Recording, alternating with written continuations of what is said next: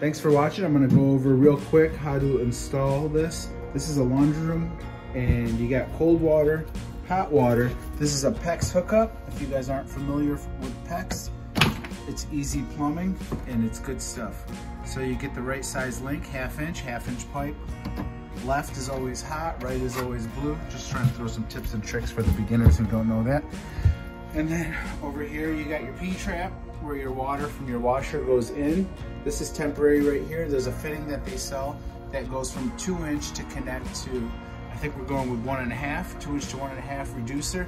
That will be welded on there, or what do you call it? If this stuff's called welding, not really, but fusion. They make all kinds of purple primer. So what's the purple primer for the beginners? You put the purple primer on the end of the pipe that you cut.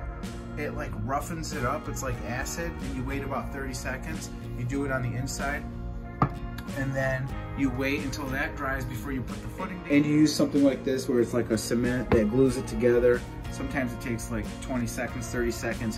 You'll put it on the inside, put it on the outside, push in and twist. About a half a turn should be good. And then, so this is the design that I got. Always use 45s, never use 90s in here. It's not code because stuff will get clogged up. You got an air vent thing here. See that? So it can breathe. That's what that is. Right here, it's called a turbo vent. And you put those on. They're about 20 bucks. So pretty easy design. And then you got the PEX piping, hot and cold water. So running the hot and cold water to the washer and dryer. Up the thumbs up like button, and that helps me out if you learned something. If you did it, I'm sorry.